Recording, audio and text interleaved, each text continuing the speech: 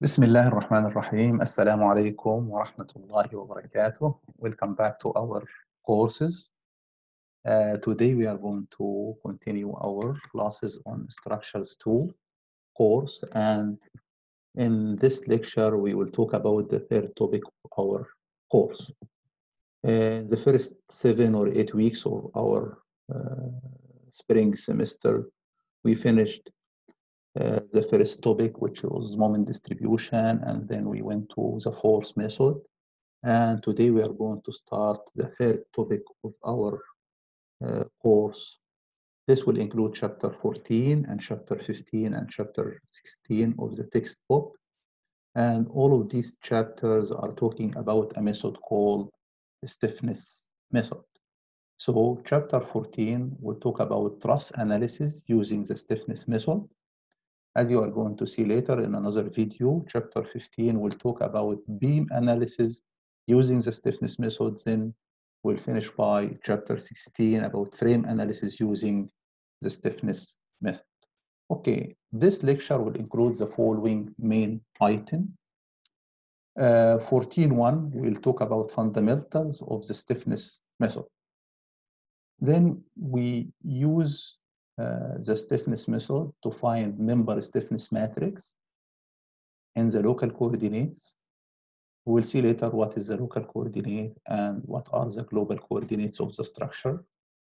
Then from 14.1, this is the member stiffness matrix in the local coordinates of the member. And then we have 14.4 member global stiffness matrix. This is global, so it is in the global coordinates of the structure. So how to transfer from local coordinates to the global coordinates, we have to use this 14.3 displacement and force transformation matrices. We are going to develop some matrices that will help us to transform from local coordinates of the member to the global coordinates of the structure.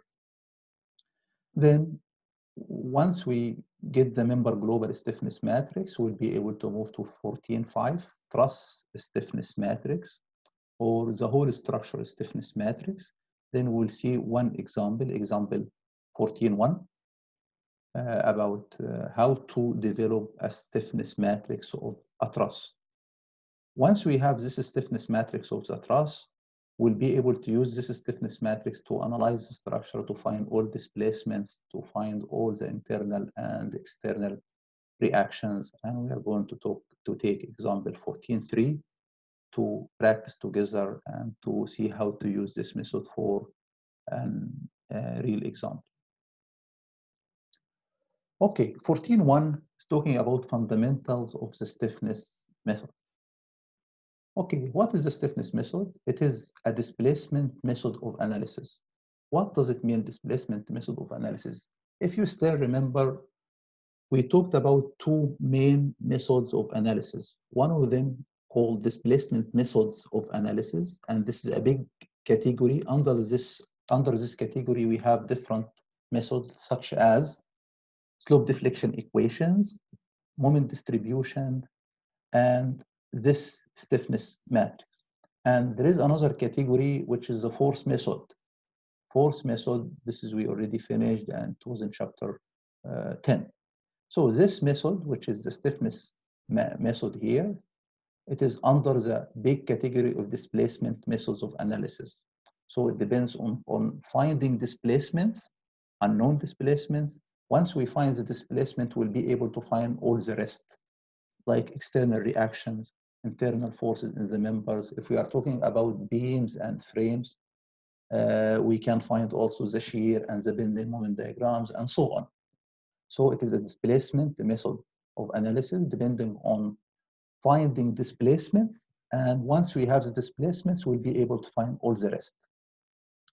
Also, this method can be used to analyze both statically determinate and indeterminate structures. Okay, so this is not similar to the moment distribution method and the force method. Moment distribution method, force method, slope deflection equations, all these previous three methods, they were only valid, or we can use them for indeterminate structures. But this stiffness method can be used for both determinate and indeterminate structures. So it is very general. can be used for any type of structures, even also beams, frames, and trusses, okay, determinate, indeterminate, everything can be done using this method. From this method, we'll be able to find displacements and forces directly. Displacements, I'm talking about vertical or horizontal displacements at nodes, and also if we are talking about beams and frames, it means also we can find shear and moments, and also the forces, external reaction, internal reaction, and so on. Sorry, for frames and beam displacement, it means vertical, horizontal displacement, and rotations, okay? For forces, it can be external reactions, it can be internal forces in the truss members, it can be also internal forces in the beam or frame element like shear and bending moments. In general, it is much easier to formulate these matrices or to use this method for computers, okay? So it is easier to make some programming of computers using this stiffness method. Manual calculation is somehow difficult. It takes time because it has a lot of calculation, but it is a straightforward method and give you a lot of information, all whatever you need, okay?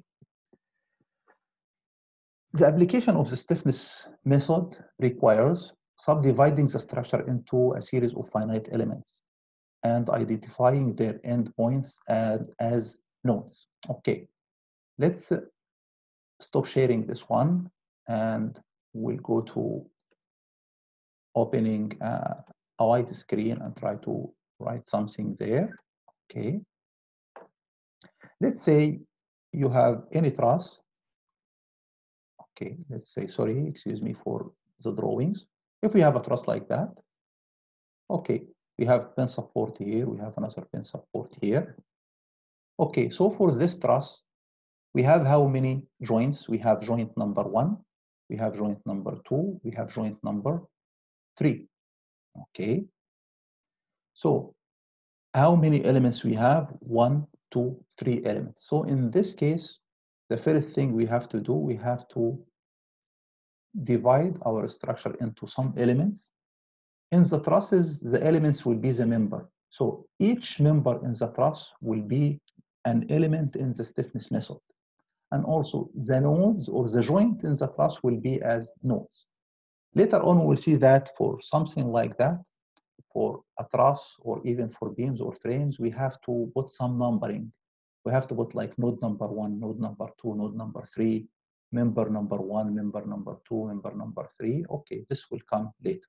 So the first thing we should do, we have to divide our structure into some elements, finite elements, and we have to identify their endpoints as nodes.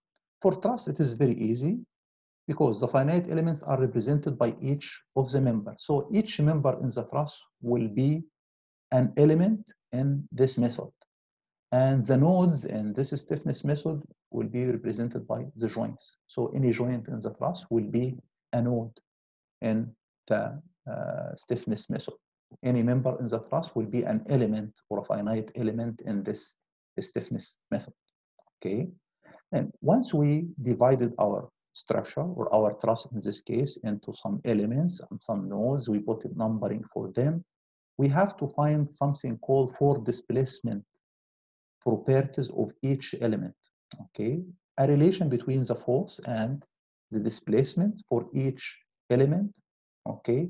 And the relation, this relation between force and displacement will be called the stiffness matrix, okay? The stiffness matrix is the matrix that will make a relation between force and displacement. Okay, so we find the force displacement properties for each element, for element number 1, for element number 2, 3, depends on how many elements or how many members we have in our truss. Once we did that, we can combine all of these relations, these stiffness matrices for each element, and we combine all of them to something called the structure stiffness matrix. And we refer to this with the K capital. So the K is a stiffness matrix. We'll see later that we will have something called K small. This is for only one element. And then we have something called K capital. and the K capital will be for the whole structure, the whole truss, whole beam, or whole frame. Okay, most of the time is taken into developing this structural stiffness matrix. Once we have this structural stiffness matrix, everything will be easier. It will be easy to find unknown displacement, unknown forces, and so on. Okay. Once we have this stiffness matrix, we have to find some unknown displacements at the nodes. We'll find them. We'll see together how to do that. Once we found this unknown displacement, we'll be able to use this unknown displacement to find external and internal forces in the structure. Okay. As I told you, external forces will be reactions, for example. Okay. It could be external moments, the reactions. If you have a fixed support in a case of beam or frame, you can find that one also. Internal forces, when I talk about internal forces in trusses, it means the force in the truss member. It could be a tension force or a compression force. If we are talking about beams or frames later on, it means the shear and the bending moment at the ends of the elements. Okay, so the first thing we have to start with is the member stiffness matrix. Member stiffness matrix. Let's assume that we have a member in a truss with any direction, as you can see here. For this member, you will find that we have two axes. X dash, it is the local coordinates in the x direction of the matrix, which is parallel to the member. And we have another axis perpendicular to the member, it's called y dash. So x dash and y dash refers to the local coordinates of the member. Okay, later on, we'll have something called x, and we have a force which is y. These are the global coordinates of the structure. But first, we have to work on the local coordinates of the element, and later on, we'll see how to transform this from the local coordinates to the global coordinates of the structure. Okay, also for each member, we have to define the first node and the last node, or in this case, we'll call it near end and far end. So one node will be called N, it means near end, and the other node will be called F as a far end. You will see later that you can assume which one is the near end, which one is the far end. You can do this yourself, okay, and it will not affect your calculations. But if it is given to you directly in the problem, you have just to follow what is given to you. So in this part, we assume that this one is N and this one is F. So how to get this stiffness matrix? It is very easy. We assume that one end is pin connected, and we apply a force parallel to the member, because as you know, for truss members, only the force that we have is the force in the same direction of the element, could be tension or compression. So on this free end, okay, we are going to apply a force called the Q. In this chapter, all the forces will use a Q as a force, and we'll use a displacement D as for displacement. So Q is for the force, will be Q, and D will be for displacement. So if we assumed a force in the right direction of X, the positive direction of X axis is the right direction. If it is opposite to the X axis, so it will be a negative direction. So we apply a force on this free end called the Q dash N, a positive Q dash N. So it will result in some displacement here, and we can get a relation between the force and displacement. This is very easy. Q dash N equals AE over L times dN. Okay, so the force equals AE over L times the displacement. From this equilibrium, you will find that Qn equals Qf. But the Qf is opposite to the right direction of x-axis, so it will be with a negative value. So if Qn is AE over L times dN, the Qf will be equal to the Qn, but will be with a negative value. So it is minus AE over L times dN. Okay, so we assumed one is spin, the other one is free. Let's assume another case also.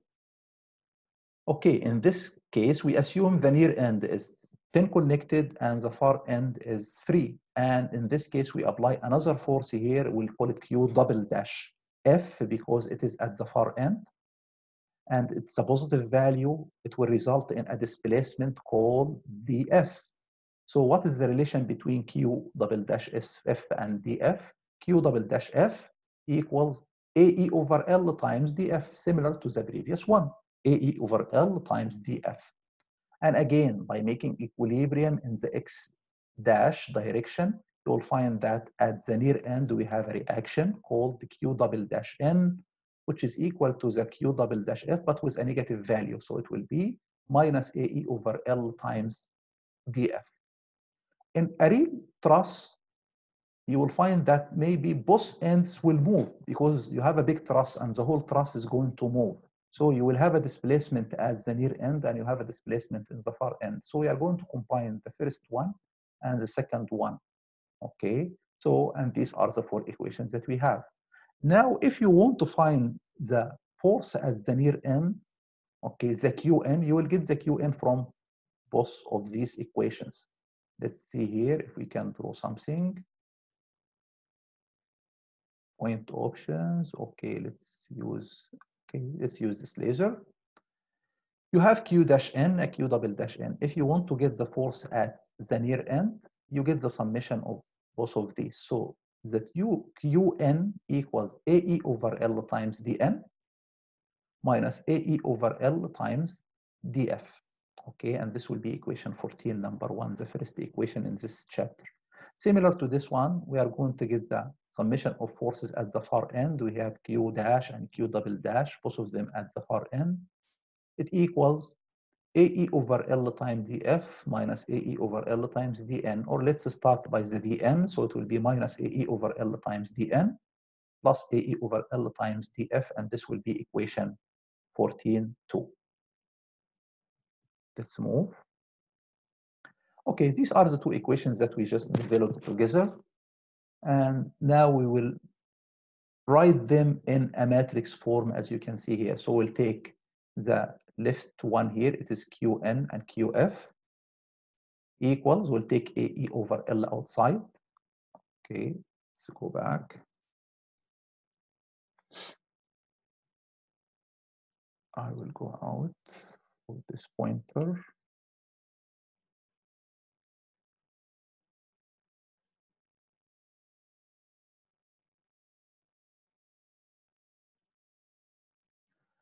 Okay, so we have a Qn and we have a Qf equals, take AE over L outside, it will be multiplied by 1 minus 1, and here minus 1, 1, 1 minus 1 minus 1, 1 times dN and dF.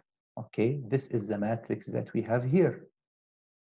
For this matrix, again, if you want to check this, if you want to find Qn, for example, Qn equals what? AE over L times 1 times dN. So it will be AE over L dN minus AE over L times dF, which will be the first equation, and the second equation will be the same. So this is the matrix form of these two equations. We can write this one as Q small equals K dash times D. What is Q? It is the force in the local coordinates of the member equals what? A stiffness matrix of the member in the local coordinates times displacement also again in the local coordinates. So everything in the local coordinates, and this is equation 14(3). What is this K dash? K dash is called the member stiffness matrix in the local coordinates. And what is the value of this matrix? It is AE over L times 1 minus 1 minus 1, 1. This is the K dash. This is the first matrix, stiffness matrix of a truss member in the local coordinates of the member. Okay, but we cannot use this stiffness matrix in the local coordinate to develop the total or the structural stiffness matrix of the whole structure. Why? Because you maybe have a member like this, you have another member in the opposite direction, you have a horizontal one. So how can you get the summation of these in their local coordinates? You have to change the matrix from the local coordinates, which is x dash and y dash, to a global coordinates x and y. So x and y will be the global coordinates of the whole structure, and you have x dash and y dash for each element. Now we need to transform from these local coordinates to the global coordinates. How to do that? We are going to do that using theta x and theta y. Okay. What is theta x and theta y? As you can see here, the theta x is the angle between the member and the x-axis, so it's called theta x. The angle between the member and the y-axis is called theta y. So we have theta x and we have theta y. What is this arrow here? This arrow, it will tell you which is the near end and which is the far end of the truss element. Okay, the beginning of the arrow, okay, points to the near end. So the near end is at the beginning of this arrow. The head of the arrow refers to the far end. So whenever you have an arrow like this will be the near end and this will be the far end. If the arrow is in the opposite direction, okay, let's say if the arrow is like that, this will be the near end and this will be the far end. So you yourself, you will decide which is the near end and which is the far end based on the arrow that you will draw. If in the problem the arrow is given to you, so you don't have any choice in this case, the beginning of the arrow is the near end, the end of the arrow is the far end. Why this is important, you will see later, because it will affect our solution, negative and positive values and so on. Okay. So let's assume that we have a truss like this, okay, and we'll talk about this middle diagonal member. Okay, for this middle diagonal member, we'll assume that we have an x-axis and y-axis. These are the global coordinates of the structure. And for this member, you have x dash, and of course here you will have another one, which is y dash. Okay, so if the arrow is going to from this point to that point, this will be the near end and this will be the far end. Okay, what is the coordinates of this near end? It will be x near and y near. If this is the origin at this point, okay, so this will be x near and y near. This will be the coordinates here. The coordinates of the far end will be x far and y far. Okay, what is the theta x? Again, the theta x is the angle from the member to the x-axis. So we'll say cosine theta x, and we are going to use cosine theta y. Cosine theta x and cosine theta y, instead of always using cosine theta x and cosine theta y, we refer to this as lambda x and lambda y. So lambda x is cosine theta x and lambda y is cosine theta y. Okay, so what is the cosine theta x here of this length of the member? If you have this is L, cosine theta L equals what? Equal the horizontal distance divided by the length. Okay, cosine an angle equal this is adjacent member divided by the diagonal member here. So cosine theta x equals this distance, horizontal distance, which is what? xf minus xn. X far minus x near, it will give you this horizontal distance here. If you want to get this cosine theta x equals this horizontal distance divided by the length. If you want to find cosine theta y, again, it equals the vertical distance divided by the diagonal length. So it is very easy if you know the coordinates of each node here to find cosine theta x and cosine theta y. Okay, let's see this in the coming slide. Again, the same drawing is here with us, and we can see that we have a theta x and a theta y. So if you want to find cosine theta x, which is called lambda x, equals what? Equals this horizontal distance, which is x far minus x near divided by L. So x far minus x near divided by L. But how much is this L?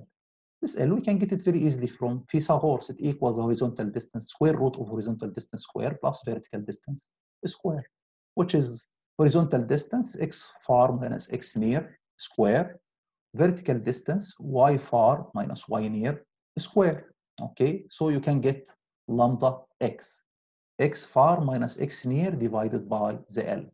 Similar to this, if you want to find lambda y, which is the cosine theta y, equals y far minus y near divided by L. So you can see always we start by far minus near, y phi minus y near, x far minus x near.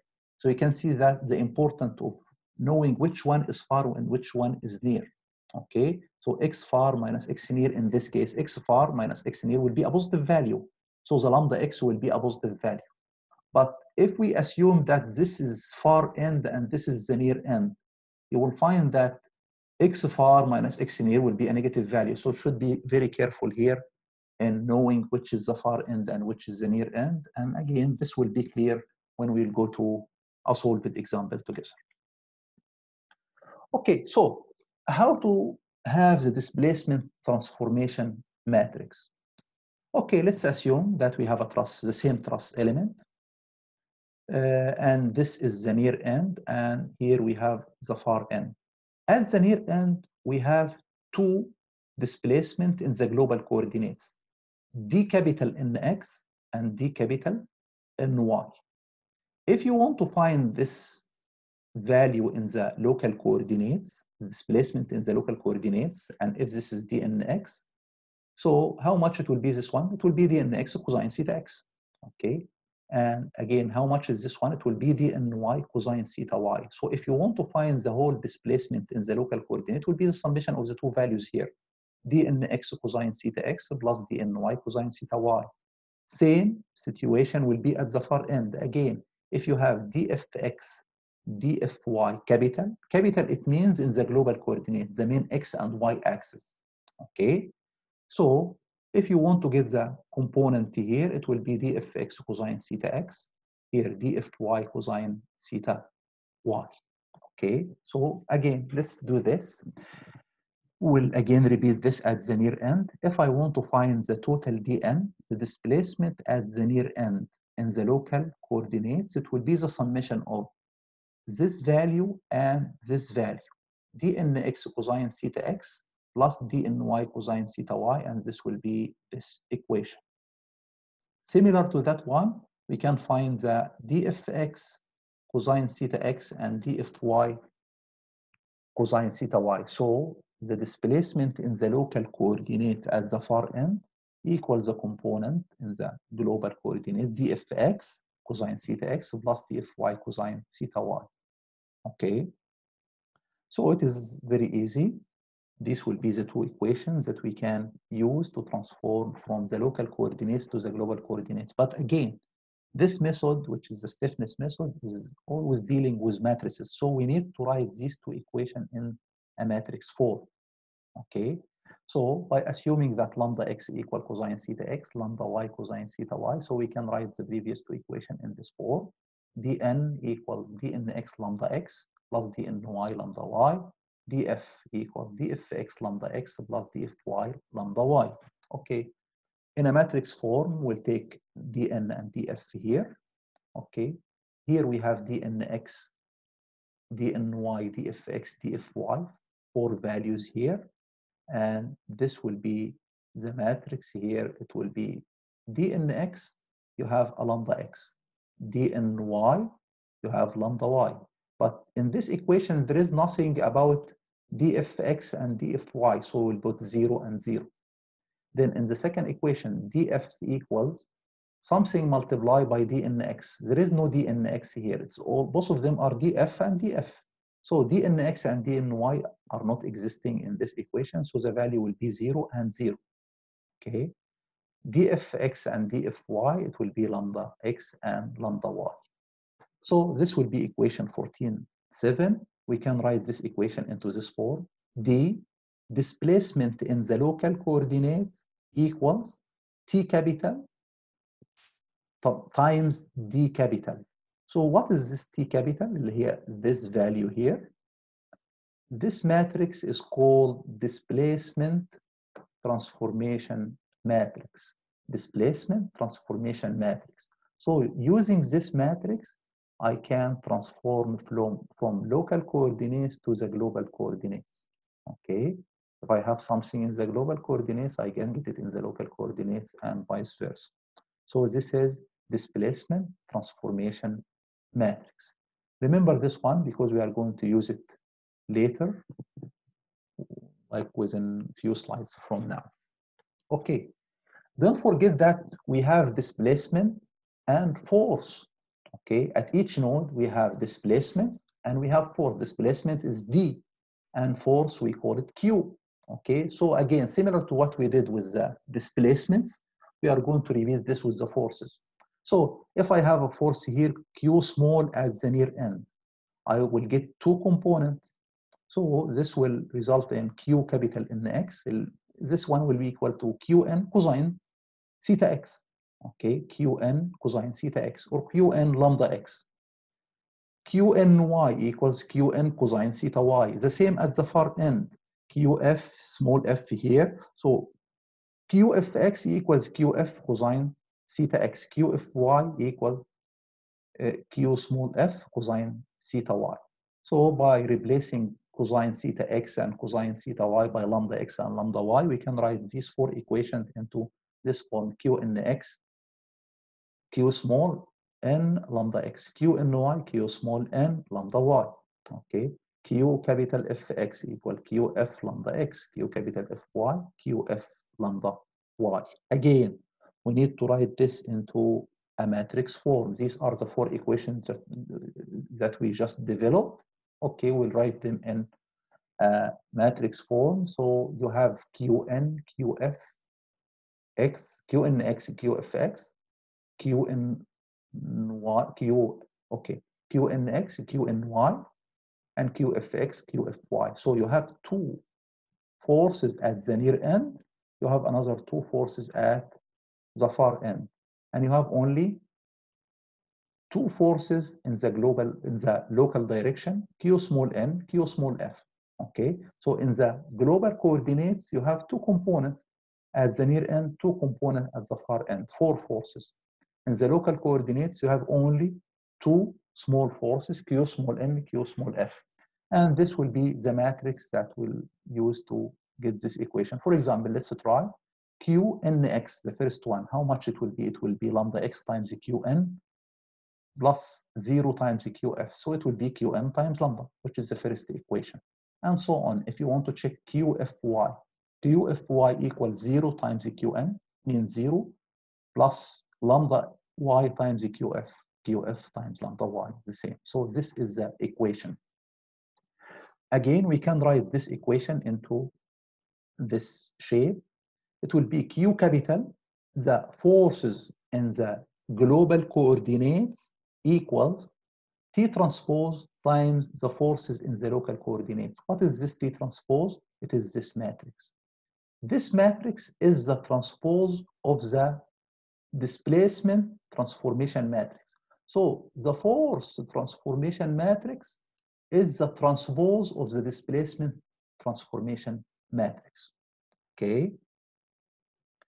So T transpose transforms the two local forces, Q small, acting at the ends of the member, into four global force component, Q capital. This force transformation matrix is the transpose of the displacement transformation matrix. So in 14.3 here, we learned together how to develop the displacement transformation matrix and the force transformation matrix.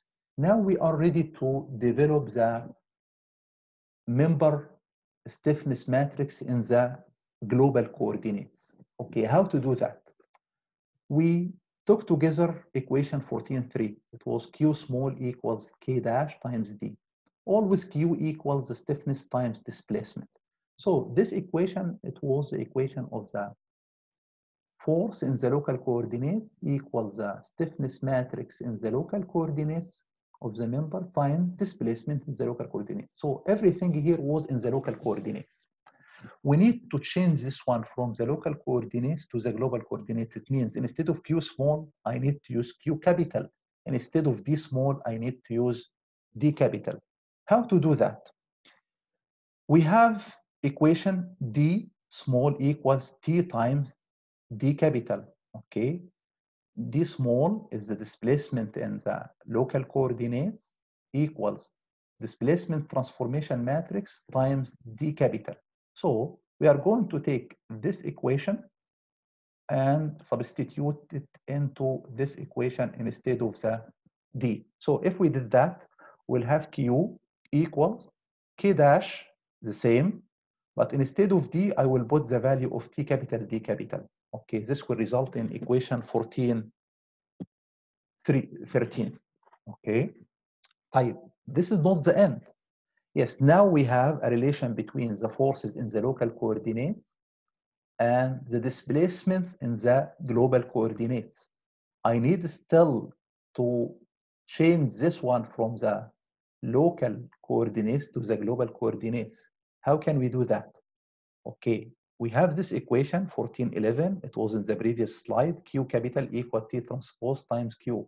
So what I'm going to do, I'm going to replace this Q by this value here. So I will take all this term and put it into this equation. So what is going to result? The result will be Q capital equals T transpose, not change it, times Q small, but Q small, I will take it and put it here. Okay, so this will be the Q small. So Q capital equals T transpose times K dash times T capital times D. I can write this one into this form. Q capital equals K times D capital. Now I changed the forces at the nodes from Q small at the beginning. Now it became Q capital. And the D displacement in the local coordinates, it became D capital. And instead of K dash, which is the local stiffness matrix in the or the stiffness matrix of the member in the local coordinates, now it will be K small, which is the stiffness matrix of the member in the global coordinate. But what is this K small? K small equals this term here. You can see here, T transpose times K dash times T equals K. So this K small equals T transpose times K dash times T. If we multiply the T transpose times K dash times T, it means the force transformation matrix times the stiffness matrix of the member in the local coordinates, which was AE over L times 1 minus 1 minus 1, 1 times T displacement transformation matrix. This will result in the stiffness matrix of the member in the global coordinates. Okay, the result of this multiplication will be this equation here. K, the stiffness matrix of the member in the global coordinates, will take AE over L outside here, and then we have lambda x square, lambda x, lambda y, minus lambda x square, minus lambda x and lambda y. And keep in your mind that always lambda x is cosine theta x, lambda y is cosine theta y. Sometimes we have something in negative inside the equation itself, sometimes it's positive. The good thing in this matrix here, if you take this diagonal here, you will find that it is symmetric. This value is similar to this value. This value is similar to this value again, and so on. It is a symmetric matrix. So this is something that will help you to check your answer. You know that the member stiffness matrix should be symmetric. So if it is not symmetric, you know that you have a mistake and you have to go and check. Could be something wrong in your calculations. Also, there is a very important thing here about this numbering. Always in the numbering, we are going to start with the near end, and then we'll go with the far end. At the near end, you have two values, in the x direction and in the y direction. So we start by nx, ny, near end in x direction, near end at y direction. Then we go to the far end in x direction, far end in y direction. Why we should put this numbering, and we'll see this numbering later on, because you have now the stiffness matrix of one member. And usually the truss you have, it has many members. The minimum will be 2 members and can go for like 100 or even more members. So how to combine them? We are going to combine them using this numbering here. So we should have some good numbering. We'll see together in an example how to put these numbers. Once you put these numbers in a good way, it will be easy later on to assemble the stiffness matrix of the structure. Okay, so you have a truss, which is, let's say, includes different members. Let's say you have a truss like this. Okay, we have a support here, and we have another support here, or whatever. So how many members we have here? 1, 2, 3, 4, 5 members. 1, 2, 3, 4, 5 members. So how many stiffness matrix for each member or for the whole members? We'll have stiffness matrix for member number 1, member number 2, stiffness matrix for member number 3 and 4 and 5. So we'll have 5 different stiffness matrix, one stiffness matrix for each member. We'll call it K1, K2, K3, K4. Okay. Now we need to assemble these matrices into a big matrix, which called the structure stiffness matrix, K capital. Okay. So to do that, we have to find the stiffness matrix of the member in the global coordinates, and this is what we did. Okay. If you asked me, do we need to memorize this one? No, you don't need to memorize this equation here because this will be given to you in the exam or whatever. You will have it with you, so you don't need to memorize this. Okay, you will tell me why we took all the previous slide just to understand what we are doing here. Okay, to understand how to develop this matrix, how to understand the fundamentals of a stiffness method. Okay, so this is the stiffness matrix of the member in the global coordinates. The next step will be how to assemble this one into a big matrix. Truss stiffness matrix or the structure stiffness matrix. The structure stiffness matrix will then have an order that will be equal to the highest code number assigned to the truss. What does this mean? Okay, let's go back to this truss, for example. At each node here, 1, 2, 3, 4 nodes or 4 joints. At each node, how many degrees of freedom we will have? How many displacements you will have? You will have an x direction and y direction. Okay, so you will have 2 displacements here. Then you have another 2 displacements here, 2 displacements here. At each node, you will have 2 displacements. So how much it will be the total degrees of freedom? We are going to refer to displacement at each node as the degree of freedom at each node. So for every truss element, you will have 2 degrees of freedom. So how much it will be the total number of degrees of freedom in a truss like this? The total number of degrees of freedom equals the number of joints or number of nodes multiplied by 2, because at each node you have 2 degrees of freedom. So 2 degrees of freedom multiplied by the number of nodes, it will give you 8 degrees of freedom.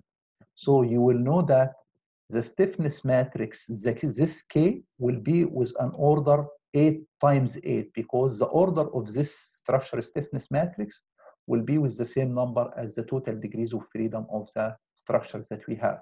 So depending on how many joints we have in the structure, you will be able to find or expect how much it will be the total size of the structure stiffness matrix. Okay. The method of assembling the member matrix to form the structure stiffness matrix will be demonstrated using a numerical example. Okay, so don't get worried. We have taken a lot of theoretical things now, and it is usual that at the beginning of any course, things will not be very clear with you, but with using some examples, things will be very clear and you'll understand it very well. Okay. This method or this process somewhat tedious when performed by hand, okay? But it is very easy to do that, to program for computer, okay? So in our examples, we'll try to keep the unknown displacement as minimum as we can, the number of truss elements as minimum as we can, just because we are going to do this using hand calculations, manual calculations, so we don't want you to spend too much time in making these manual calculations. Okay, so our first example, it will be example 14.1, and this is the first example in chapter 14 in the textbook. What is required here? It is called determine the structure stiffness matrix for the 2-member truss as shown, and the AE is constant. Okay, so for this truss, we have here 2 members, okay, 1 member, a second members. We have nodes. How many nodes or how many joints do we have here? We have joint number 1, joint number 2, joint number 3. By the way, numbering of these joints, it is something you can choose it to do it as you want. So here it is given as this is node number 1, node number 2, node number 3, but someone else can assume it in a different way. You can assume this is 1, 2, 3, or 1, 2, 3. It doesn't matter.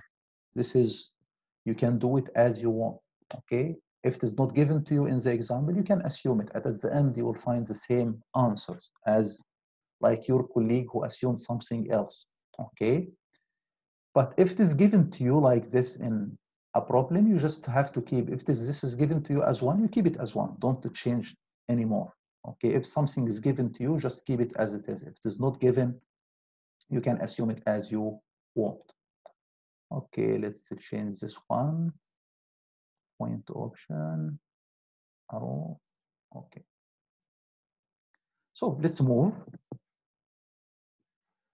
Okay, before going to calculation, let's see together what will be the steps that we should follow in something like this. What is required determines the structure stiffness matrix. Okay, so what should we do? Let's see together. First, notations, like putting some numbering on the joints, on the members, putting degrees of freedom, and so on. So what will be the steps here? The first thing is establish the X and Y global coordinate system. Okay, so we have to assume X and Y axis for the structure. Okay, the origin is usually located at the joint for which the coordinates for all the other joints are positive. So try to put this origin, okay, let's go back here. Try to put this origin at the left bottom joint of the truss. So all the coordinates of other members will be like a positive. Let's try to write something here. Okay. Let's say you have a truss like this. Okay. Assume that we have a support here. We have another support somewhere here. And then let's draw.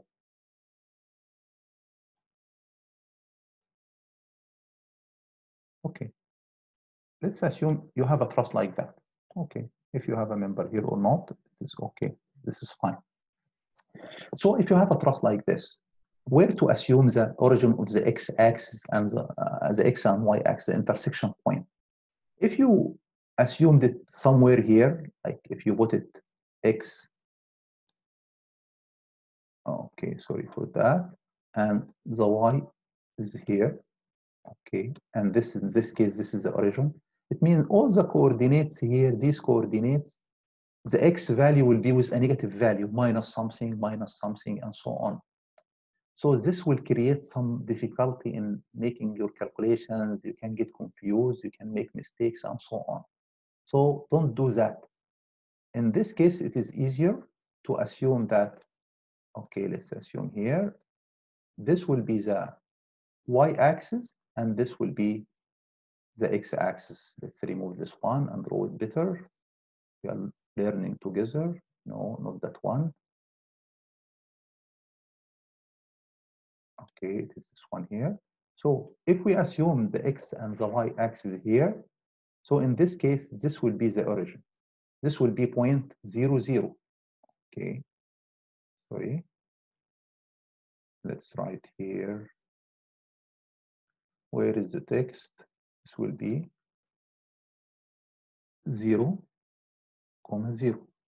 Okay, and in this case, this will be something, let's say 3 or 4, 0. This will be positive value. All the coordinates here of all joints will be positive values. This will make it easier for you in your calculations. Okay, so this is the first step, where to assume the x and y axis and the origin. As I told you, try to put it at the left bottom point of the structure, so all the coordinates will be positive. Okay. Second point, identify each point and member numerically. So you have how many nodes here? 1, 2, 3, 4, 5, 6 nodes. So you have to put numbering for these. Node number 1, node number 2, node number 3, 4, 5, 6, and so on. Okay. Then you have also to put some numbering for the elements. Element number 1, element number 2, element number 3, 4, 5, and so on. So put numbering for points and for elements, and you can specify the near and the far end of each member. Okay, how to do that? As I told you, you can just assume an arrow. Okay, if we assume an arrow like this, it means this will be the near end for that member. I'm talking about this diagonal. This will be the near end, this will be the far end. If we have here for this another diagonal member, the direction that you assumed is like that. So this will be the near end, this will be the far end, and so on. If you assume for this vertical one is here, so this will be the near end, this will be the far end. So again, this is something optional to you. You can do it as you want, but if it is given to you in the problem, you just have to follow what is given to you based on the direction of the arrow. As I told you again, the head direction will be the far end, the beginning direction of the arrow will be the near end, and so on.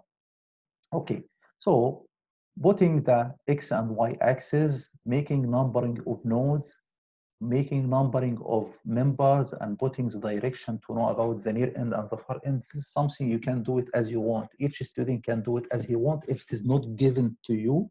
Again, I'm insisting on that. If it is not given to you in the problem, if it is given to you, you just have to follow what is given to you. Okay. Then the last thing, you have to define the numbering of degrees of freedom. As I told you, at each node here, you will have 2 degrees of freedom. We will refer to degrees of freedom by 2 arrows at each node. Number 1, and again, number 2 here, or 3 at each node, you will have 2 degrees of freedom, and so on. So at this node, you have 2 degrees of freedom, another 2 degrees of freedom, and so on. So how much is the total degrees of freedom here in this truss? Okay, can you think and tell me? Let's see together. Okay. Again, the total number of degrees of freedom equals what? Equals the number of nodes multiplied by 2, because at each node we have 2 degrees of freedom. So for this example, we'll have 1, 2, 3, 4, 5, 6 nodes. So 6 nodes, the total number of degrees of freedom will be 6 times 2 equals 12 degrees of freedom. So you will expect that you will have these numbers, these arrows, you will have 12 arrows of these, 2 at each node, and we are going to put numbering for each degree of freedom.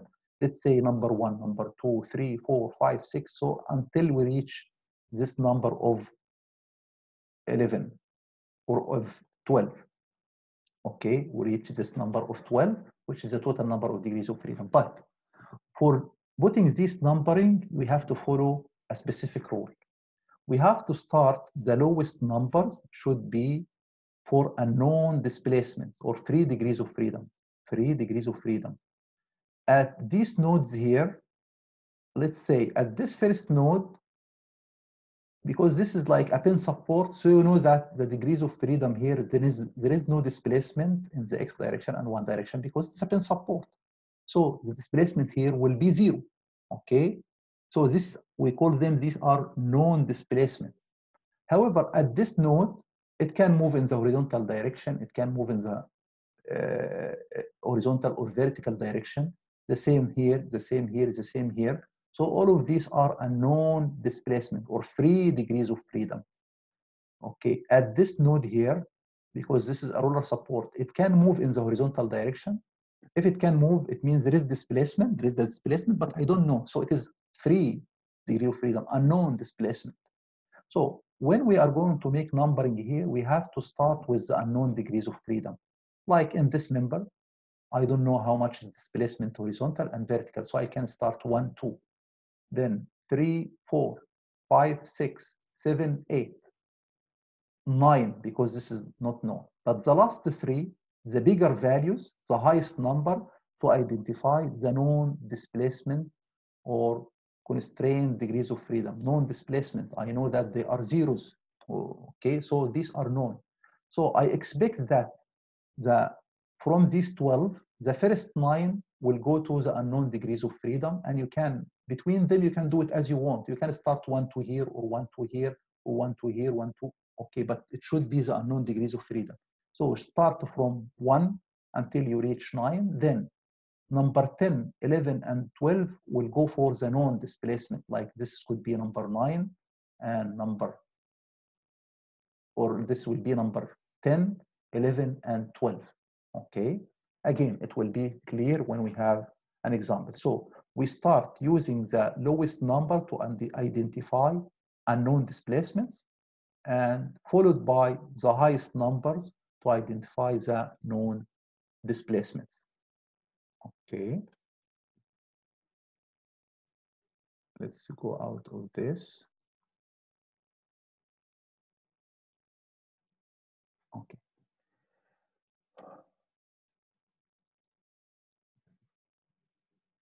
I don't know how to remove this one. Let's see. Okay. For each member, determine, yes. Once we did this annotation, we put all of these numbers for the nodes, for the members, for degrees of freedom, and so on. We have to define or to develop the stiffness matrix of each member. Member number 1, 2, 3. Here, how many members do we have? 1, 2, 3, 4, 5, 6, 7, 8, 9. 9 members. So it means we have to find 9 case more. 9 member stiffness matrix. Okay. For each member, to find the stiffness matrix, we have to find lambda x and lambda y, and then to find the member stiffness matrix using equation 14, 16, the one that you don't need to memorize because it will be given to you, which is AE over L times lambda x squared, lambda x, lambda y, and so on. Okay, I will go back to show it to you. This is the one that we have. This is the equation 14, 16, the stiffness matrix of the member in the local the global coordinates. Okay, so for the solution, we have to start with the annotations. Let's go back here.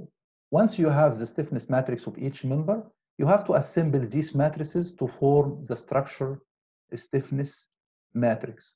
Structure stiffness matrix.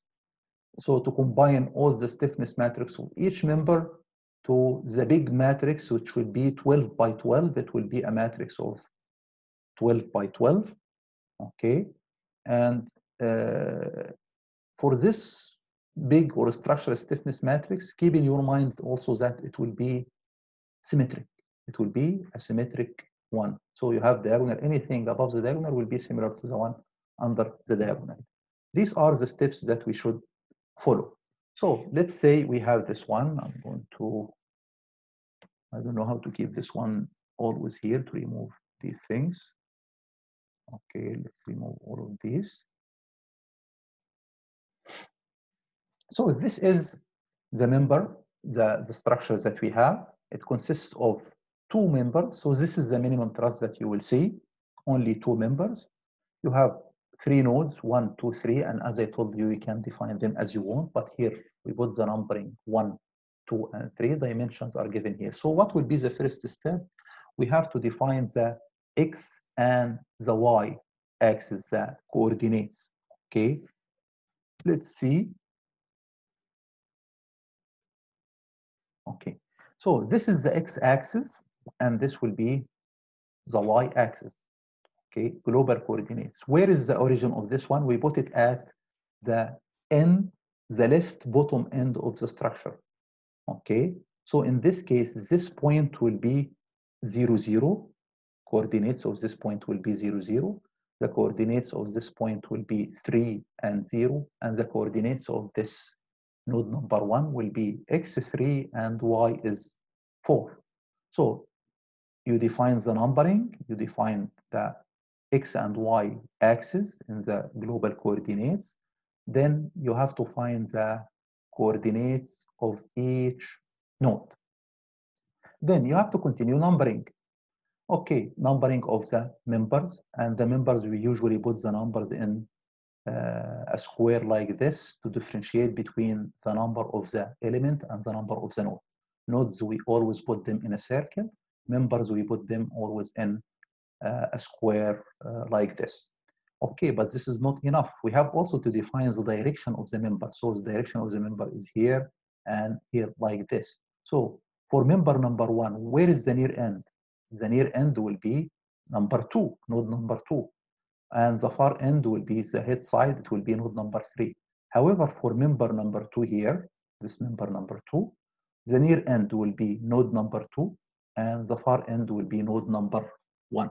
Okay, so keep in mind that the far end is always at the head side, and the near end will be at the beginning of the arrow.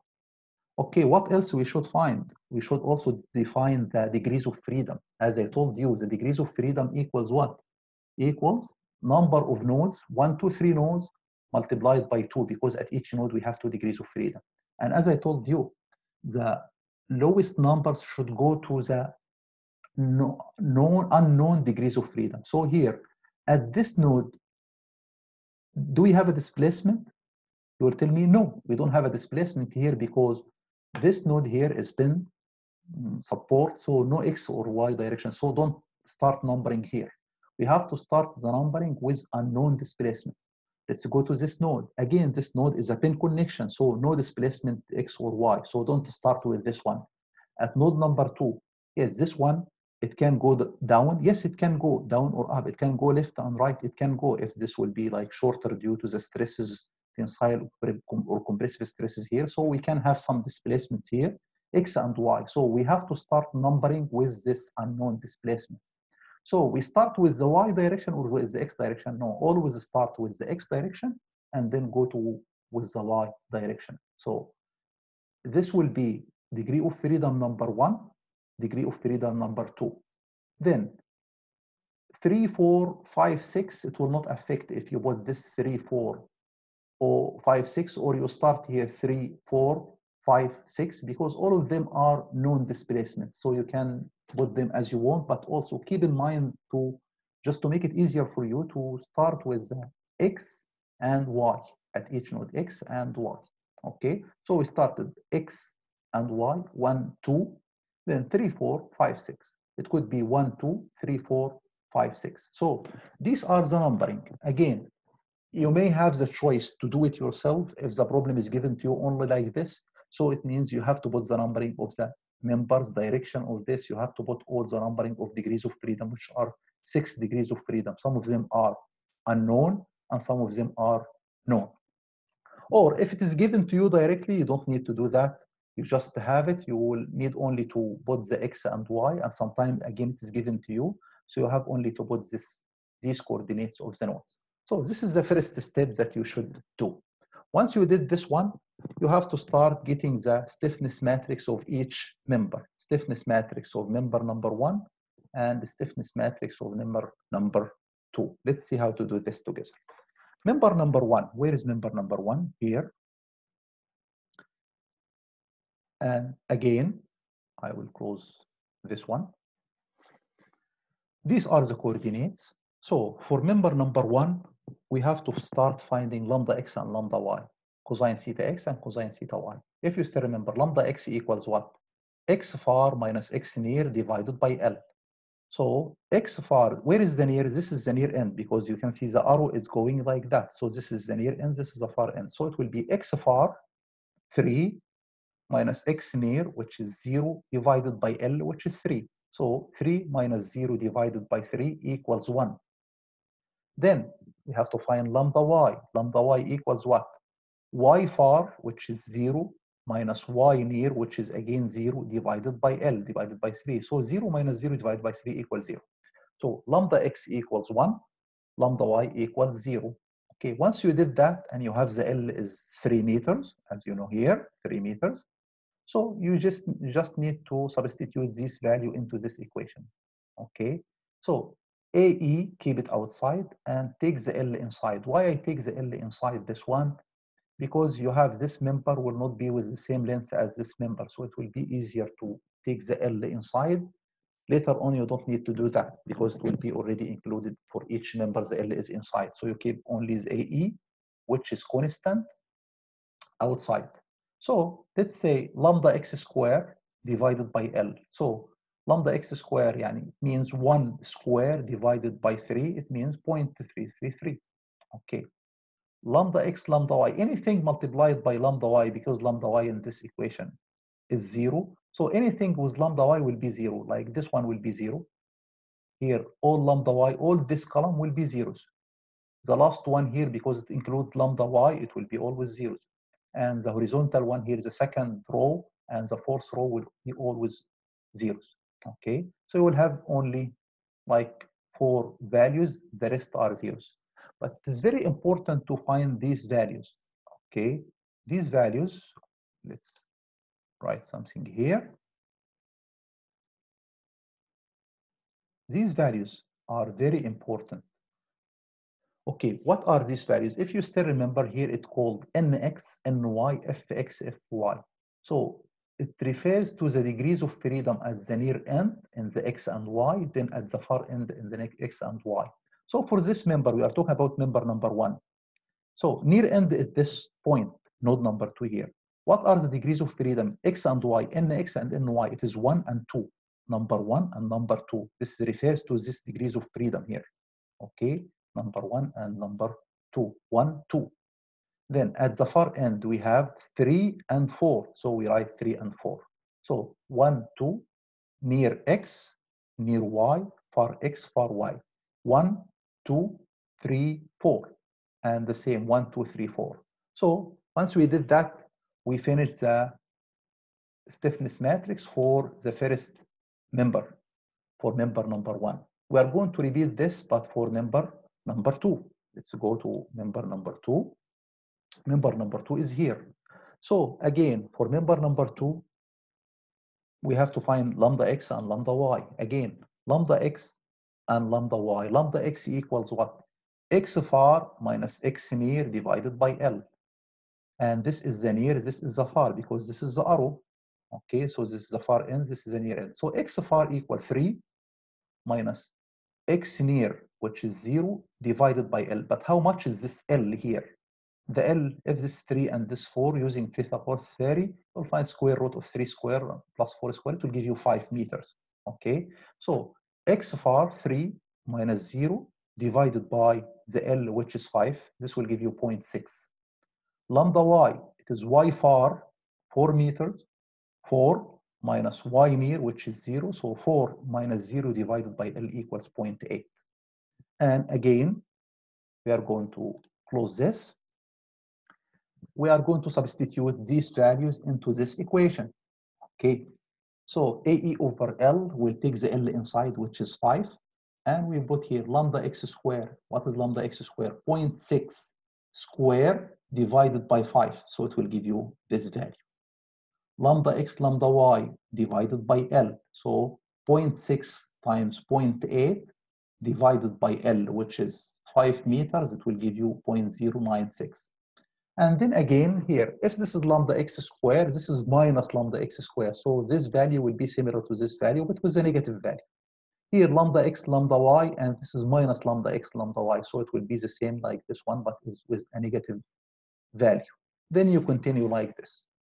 Now you feel like it is somehow difficult, but you'll find it's very easy to assemble something like that, because all of them only like 3 values, and you are repeating them. It is 3 values, lambda x square, lambda y square, and lambda x, lambda y. Okay, so if you know these 3 values divided by L, you just fill the values here. So my suggestion for you, you can here calculate lambda x square divided by L, lambda y square divided by L, lambda x, lambda y divided by L. You have the 3 values, and you put them into this equation here, and you will find this one. Again, it is very important to talk about these values. Okay, why here it is 1, 2, 3, and 4, and so on. What are these values here? These values are the degrees of freedom at the near end. Nx, ny, fx, fy, which are here. Okay, you can see them here. These are the same values. So for this member, this is the near end. What are the degrees of freedom at the near end? 1, 2. So we start by 1, 2. Then the far end, 5, 6. So always start by x, y, x, y, near and far. Okay, so this will be the K2. Okay, this will be K2, and in the previous slide we have K1. Okay, let's just erase these values.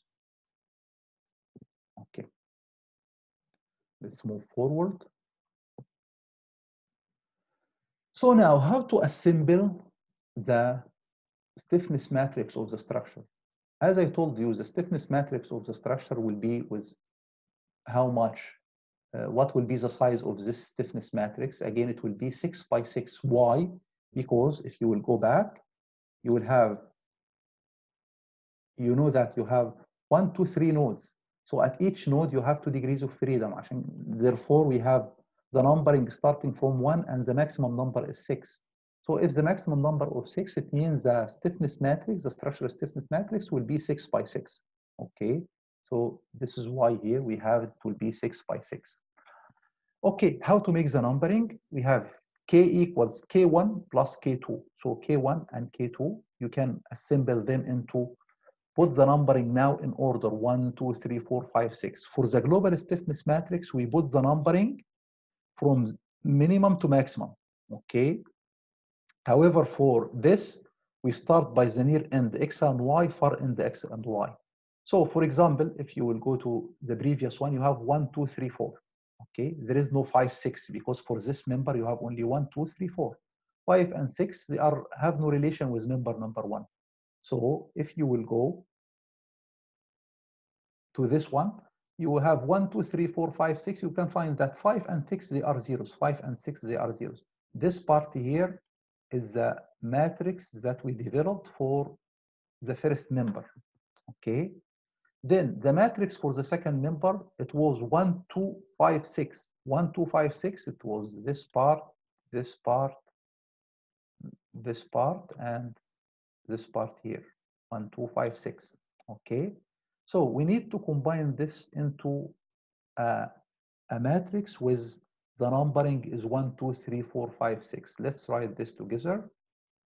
Okay. Text here. This will be 1. Then we'll go here, will be number 2. We'll go here, it will be 3. And this is 4. And this is 5. And this will be 6. Okay, let's make it big. So these are the numbering 1, 2, 3, 4, 5, 6. So what should we do here? We should just get the summation of this one and that one. So for example, 1, 1 here, it is 0.33. And here 1, 1, first one column and one row is 0.072. So if you get the summation of 0.33, okay, this value 0.33 with 0.072, you will have the value of 0.405, this summation of this one and that one. Then move to the second one, 2, 1, 2 with 1. So you take 2, 1 from here and 2, 1 from here. So 0 plus 0.096, it will be 0.096. Then 3, 1, 3, 1, you have a value here of minus 0.333. And here is 0, so it will be minus 0.333, and so on. Okay, so you can see that all the values here will be the same values, except only, I will show you. Let's remove here. Except the values which is in both members. In both members, you have 2 degrees of freedom, which is contributing in both members, which were these two values, 1, 2 with 1, 2. So 1, 2, 1, 2 is 1, 2, 1, 2. Why it was like that? If I go back here, I will show you. Here, you can see that member number 1 has degree of freedom 1 and degree of freedom number 2. And again, member number 2, it has the same 2 degrees of freedom. So the 1 and 2, it appears in member number 1 and appears in member number 2.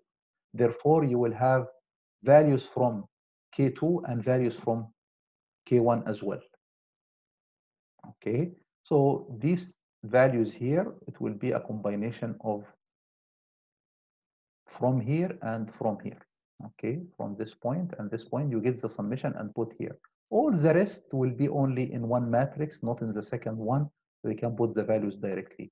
And you have to keep in mind again that if this is the diagonal here, okay, anything above the diagonal will be similar to the one under the diagonal because it is a symmetric matrix. Okay, so here 0.097, 0.09, 0.096, 0.096 minus 0.333 minus 0.330, and so on.